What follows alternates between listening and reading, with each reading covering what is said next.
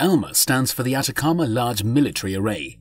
This is the largest and most complex observatory on the planet, and was built thanks to the collaboration of North America, East Asia and Europe, which developed this innovative scientific instrument in northern Chile. ALMA, the most complex astronomical observatory in the world.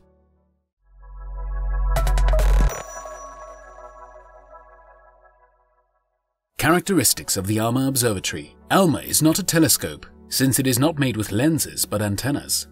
ALMA is classified as an astronomical interferometer or radio telescope made up of 66 gigantic high-precision satellite dishes.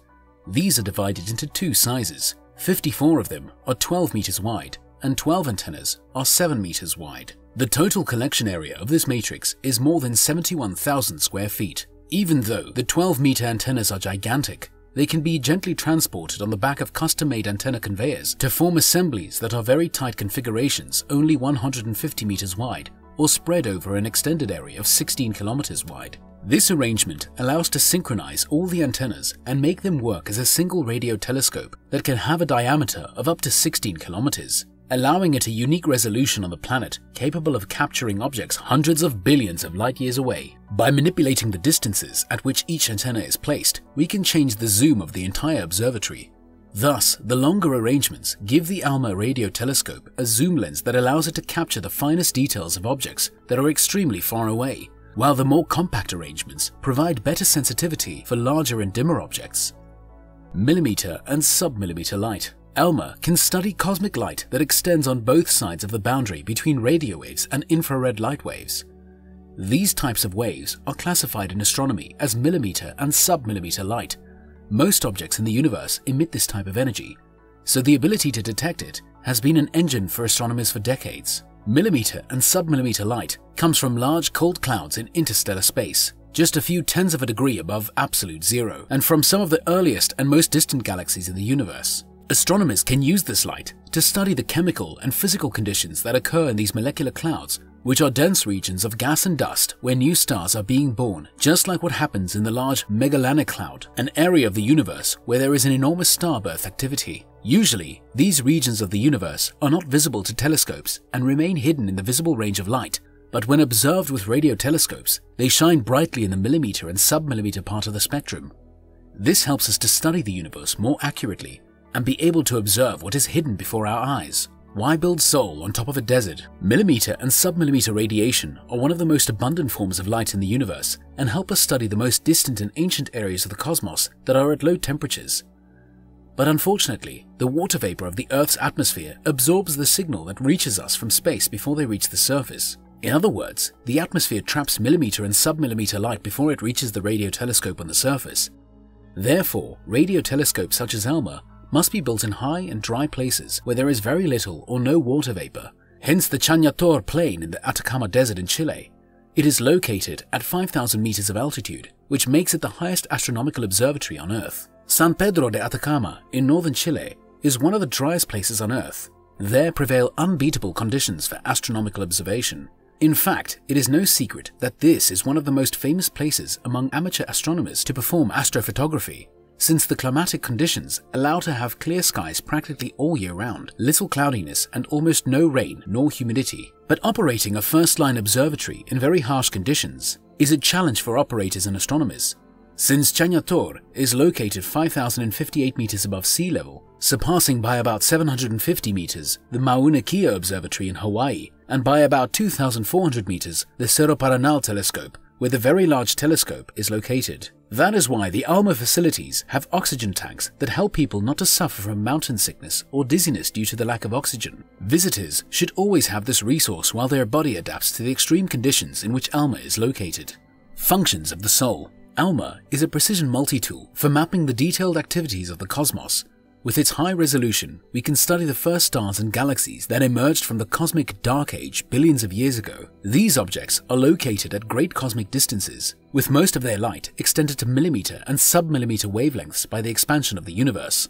In the nearby universe, ALMA provides unprecedented ability to study the processes of star and planet formation. Without the impediment of dust obscuring the visible light observations, we can observe in detail the young stars that are still forming and the young planets that are still in the process of development. Such is the case of the star HL Tauri, located 450 light-years away in the constellation Taurus. Thanks to the Alma radio telescope, it was discovered that around this star there is a ring of molecular dust with an age of less than 100,000 years, which indicates that this is of a recent formation and is an example of how planets form around the stars. Some of the areas in which Alma specializes are mapping of gas and dust in the Milky Way and other galaxies, star formation research, discovery of exoplanets, studies of the origin of solar wind. Star formation. Star formation is a map of the structure and history of galaxies. Stars form when there is enough gas and dust to produce them. When the great stars explode when they die, they spread through space all the heavy elements that they formed throughout their lives.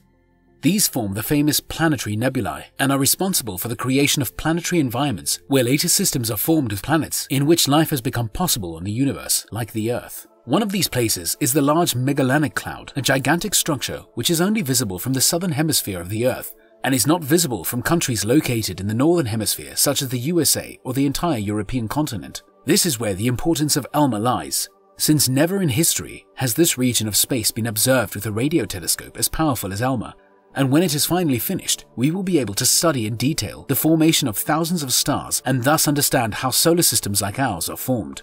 Until now, we knew that star formation implies a gravitational collapse, but the flow of gas that forms a new star had not been found. But now, with Alma, we have been able to observe that amazing event. The amazing cartographic accuracy of the Alma radio telescope allows astronomers to study the characteristics of the mother molecular clouds from which stars form. Their sensitivity, angular resolution, and high-frequency velocity and performance allow the study of smaller structures, including fragments of protostellars. These are cosmic gas structures that give rise to stars.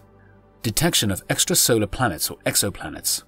One of the most important objectives of this era is to find as many exoplanets as we can, since this way we will have more candidates among which we could find a planet similar or with conditions similar to those of Earth. The exhaustive search for exoplanets with Alma helps us not only to find the next twin of the Earth, but also to study the formation of these. With the Alma Observatory, we can study some fundamental aspects of exoplanets such as their origin, their evolution, and how common they are in the universe. To achieve this, scientists need to find and study many more exoplanets. However, detecting very small planets revolving around other stars light-years away is a particularly difficult task. As soon as Alma became operational, it began to provide valuable information about these so-called extrasolar planetary systems. At all stages of their evolution, Alma can see more detail than current optical or infrared telescopes. The longer waves it detects are not scattered or reflected by interplanetary dust, either in the extrasolar system or in our own solar system. Another important advantage is that at millimeter and submillimeter wavelengths, the star does not dazzle or overwhelm the view of its potential planets as it does at shorter wavelengths. While the star is still brighter than a planet, the brightness difference between the two is much smaller when observed with a millimeter radiation spectrum. Thanks to this, the Alma radio telescope can see planetary systems in the early stages of their formation. It will also be able to detect many more young low-mass star systems and determine if they have the disks from which planetary systems form, and examine in detail the properties of these disks, including their size, temperature, dust density, and chemistry. In this way, by studying the information and structure of other star systems, we can better understand how ours was formed, and with the Alma Observatory, we can study all this, and we may even soon be able to find a planet with characteristics similar to ours. Astrochemistry and dust clouds. Our solar system as we know it was born approximately 5,000 million years ago from an immense cloud of interstellar dust and gas. These types of clouds are known as molecular clouds and are the places where stars are born like our Sun and its planets. These clouds usually have very low temperatures of between 10 to 50 K. This means that within the cloud, very few collisions occur between molecules that produce chemical reactions. It is incredible to think that such an immensely empty and cold cloud would be capable of creating planets with complex materials like Earth. With the Alma radio telescope, it has been possible to observe these molecular clouds in the universe. With this, we have learned that although these molecular clouds are cold and low energy, if enough time is allowed to pass, the gas will end up concentrating due to the force of gravity and will form stars with planets and possibly life. The study of these regions of space are of vital importance to understand everything, since astronomers think that the chemical processes that occur inside these clouds are very similar to those that occurred at the beginning of the universe. Soul and Sun. One of the great mysteries of the Sun is why it has a solar corona. A huge atmosphere of superhot plasma. Maybe you didn't know it, but something strange happens on the Sun. In the photosphere, the visible surface of the Sun, the temperature is 5,880 Kelvin. Then, the temperature decreases with height for several hundred kilometers. At a higher altitude, the temperature increases instead of decreasing and increases little by little. Then, something amazing happens. As you go up, suddenly the temperature rises to 3 million degrees. This is the solar corona, a region far from the Sun with an extremely high temperature, even higher than that of its own surface.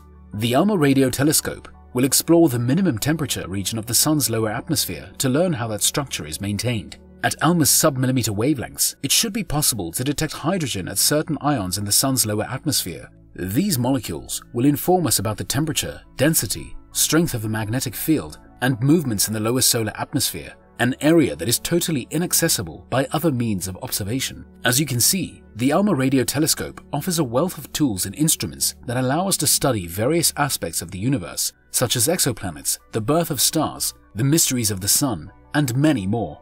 Best of all, the Alma Observatory's research and discoveries are just beginning, so many amazing discoveries still await us.